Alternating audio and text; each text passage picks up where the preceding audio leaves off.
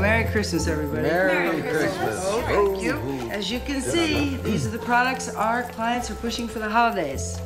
And it's up to you to make sure they're under every tree in town.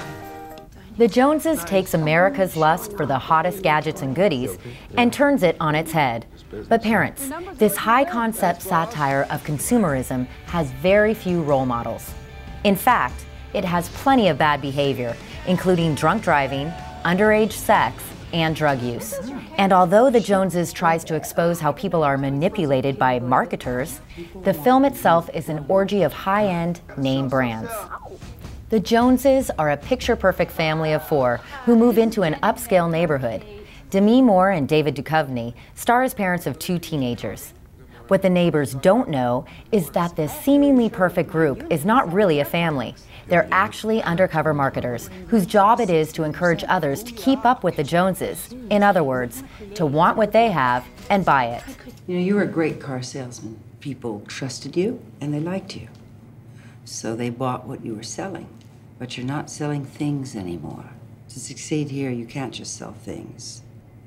You're here to sell a lifestyle. The film spills over with designer labels, logos, and consumer goods, attractively displayed by the fake family. It's all in the name of revealing our cultural obsession with status symbols, but made alluring nonetheless. Many things in this movie are troubling, especially the behavior of the teenaged characters.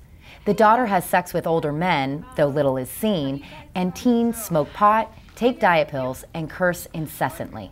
If you really wanted to work hard, you could use the movie to set up some good conversations about consumerism and peer pressure. However, due to the strong language and sexual content, Common Sense says The Joneses is really an iffy choice for teens ages 16 and up. For more reviews and advice, visit us at commonsense.org. I'm Lori Burke.